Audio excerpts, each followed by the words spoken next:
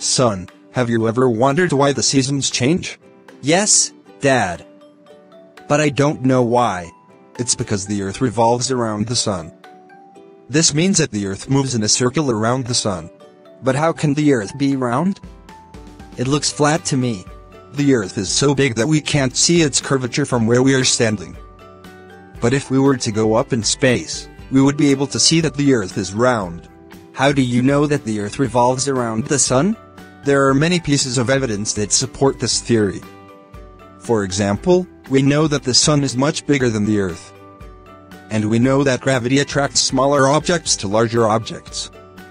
So, it makes sense that the Earth would revolve around the Sun, and not the other way around. But how can the Earth move so fast and we not fall off?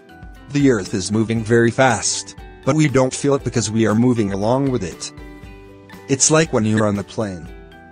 The plane is moving very fast, but you don't feel it because you are moving along with it. I see. So, the Earth revolves around the Sun, and that's why we have seasons? That's right. When the Earth is tilted towards the Sun, we have summer.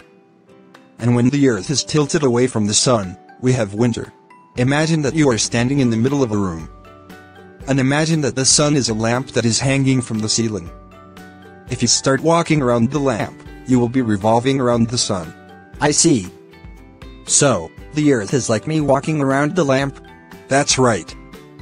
The Earth is revolving around the Sun in the same way that you are revolving around the lamp. But I'm not falling off of the lamp. That's because the lamp is attracting you. It's the same way that the Sun is attracting the Earth. I get it now. Thanks for teaching me, Dad. Viewers, if you learned something, please like the video and subscribe the channel for watching more such videos. Son, have you ever wondered why